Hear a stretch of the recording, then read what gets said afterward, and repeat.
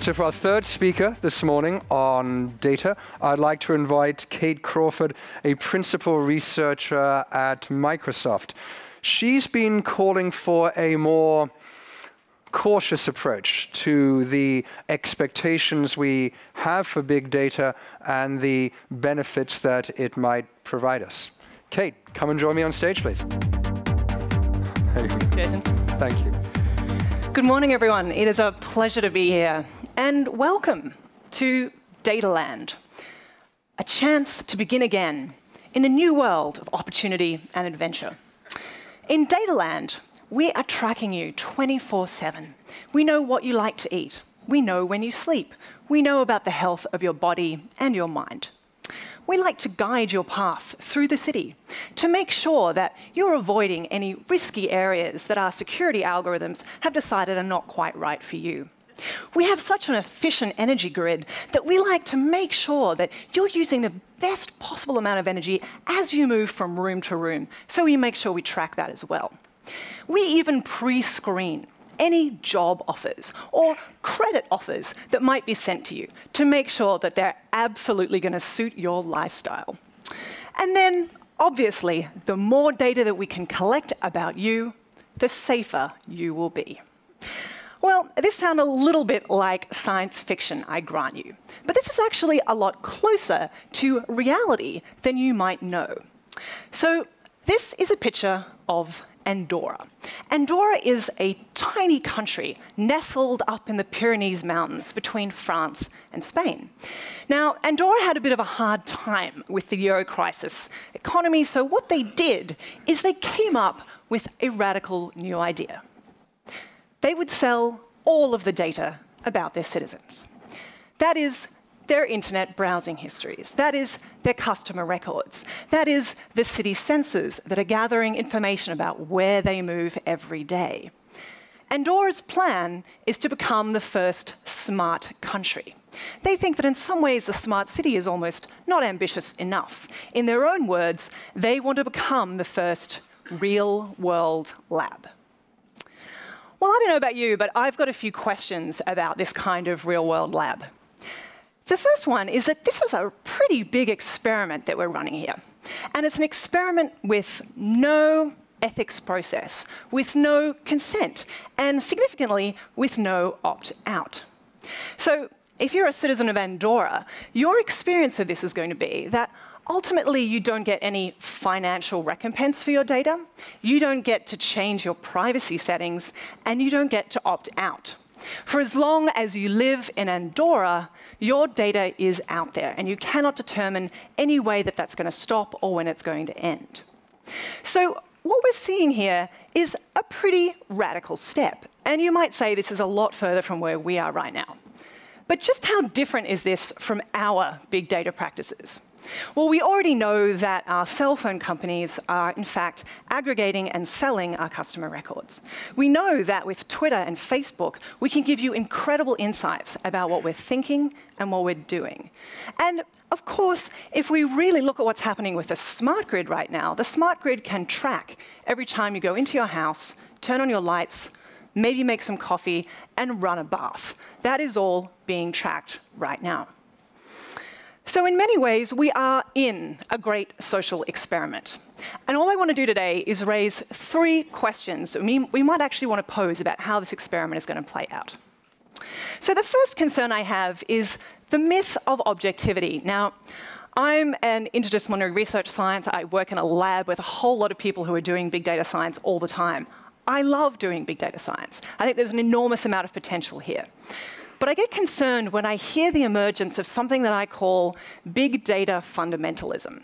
When people say that ultimately, well, correlation is pretty much as good as causation, and that with massive data sets and predictive analytics, we can more or less get to objective truth.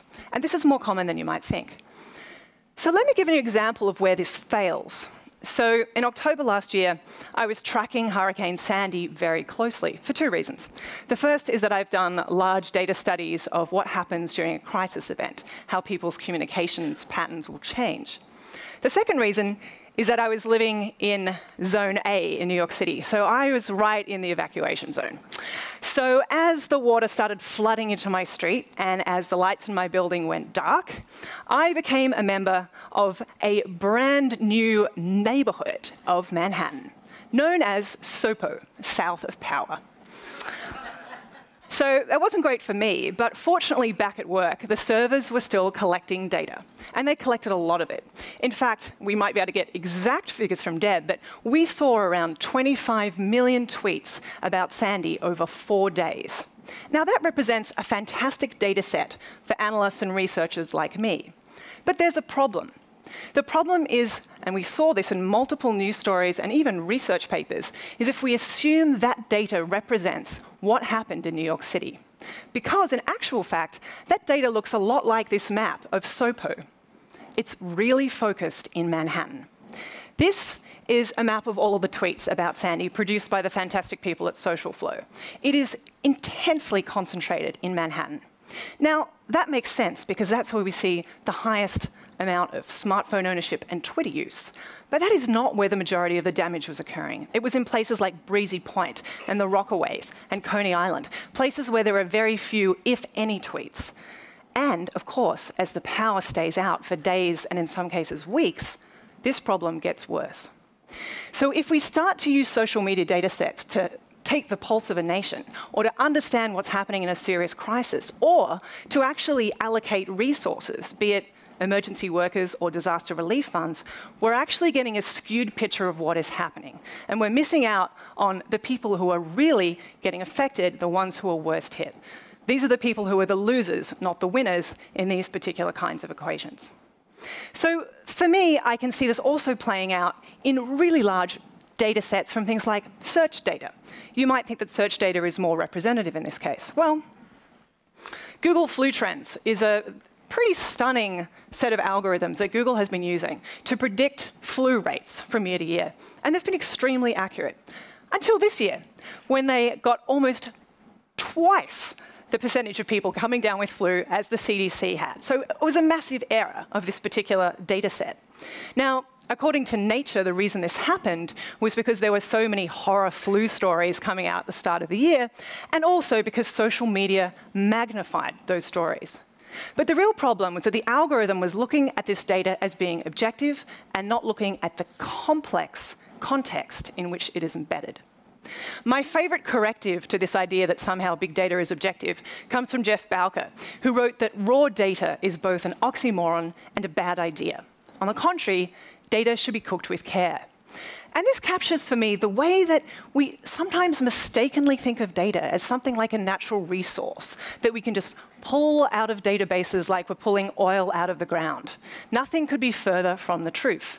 Data is something that we have to recognize. We massage it, we clean it, we prepare it.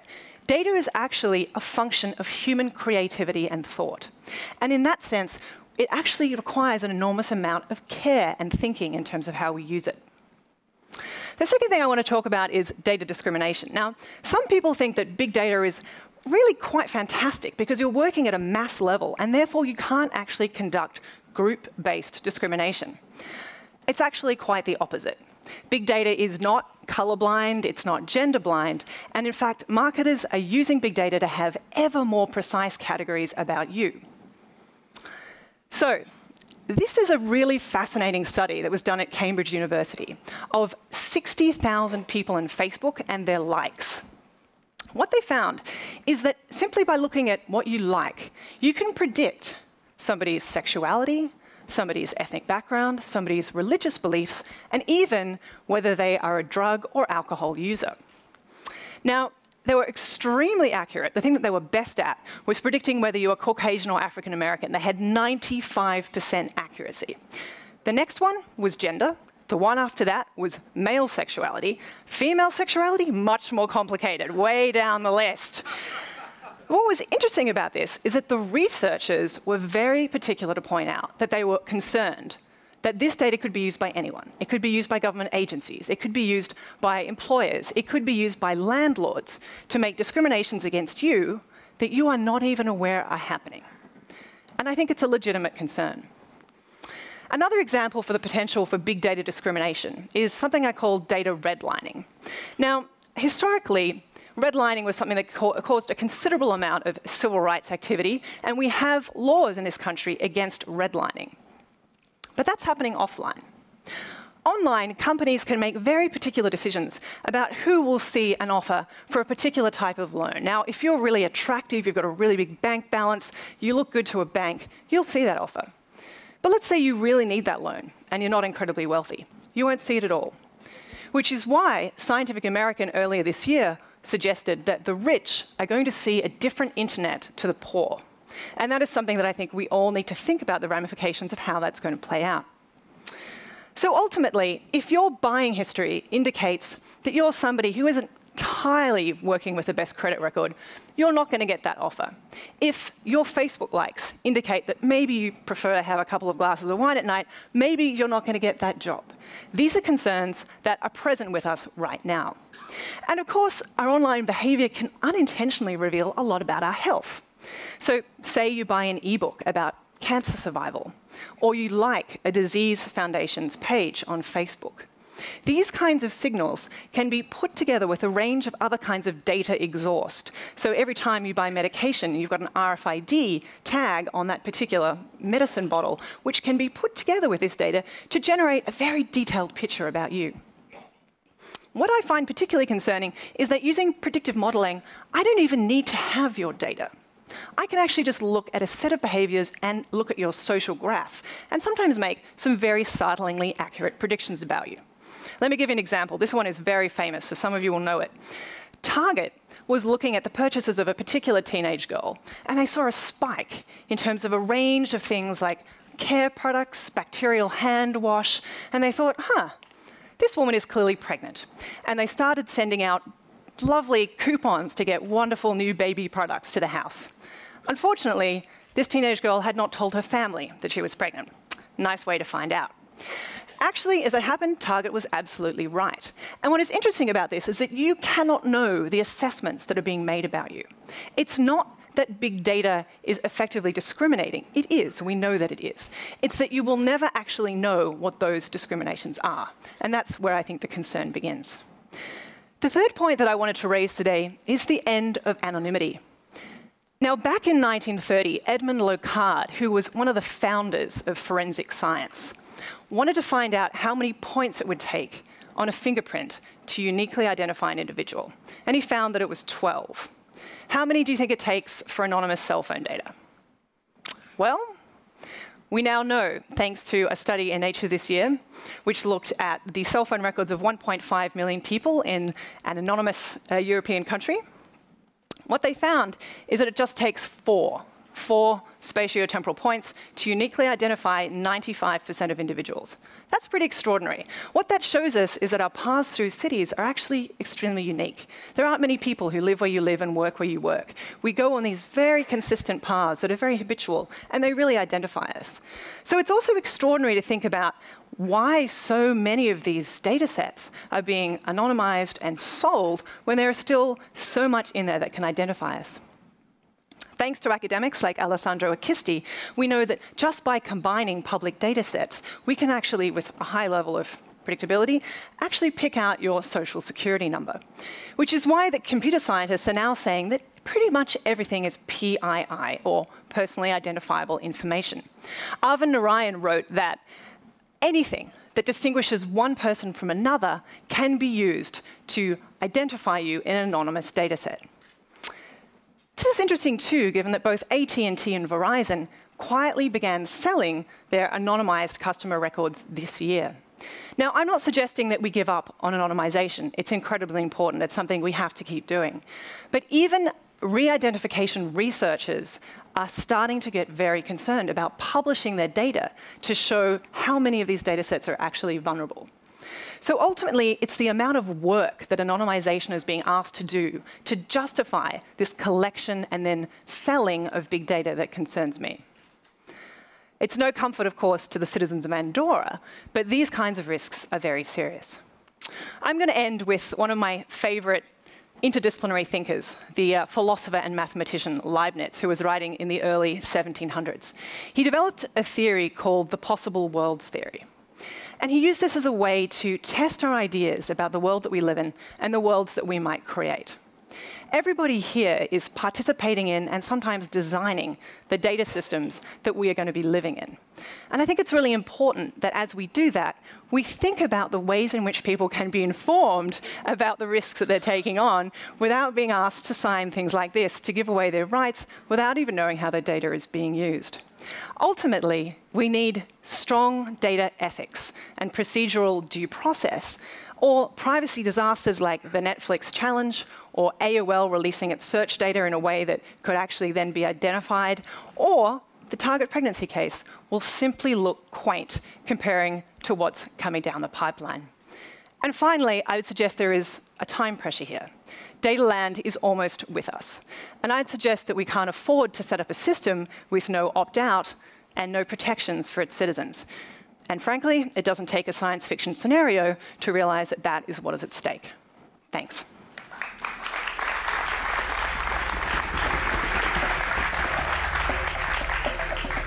Kate, you make data sound at one and the same time both extremely coarse, in that it can be very misleading if uncooked, but also terrifyingly precise. That's right. And our social and legal systems are unable to accept the degree of precision of PII that it now offers.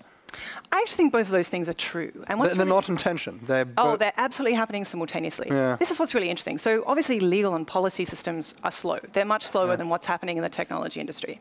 But data itself can be both very coarse and actually very identifying. And what's interesting is that sometimes we don't know which is which. For the user, the person whose data is being collected, either of those can actually be quite deleterious to you. They can be quite damaging. If I predict something about you and I'm right, that can be just as dangerous as if I predict something about you and I'm wrong. So in both of these situations, even though I think predictive analytics has a long way to go, by no means is this like an incredibly fine-grained tool. The studies that I've shared with you today are all published this year. This is very recent work. So it's very much at the cutting edge. But take it 5 years from now, and we're going to be seeing that these kinds of techniques are really common. And we're going to see these problems. So right or wrong, I think we need to ask about what are the kinds of structures, what are the kinds of protections that we have for the people whose data is being collected. Thank you. I'll have Kate back on stage in a few minutes. Thanks so much, Jason. Thank you. Cheers.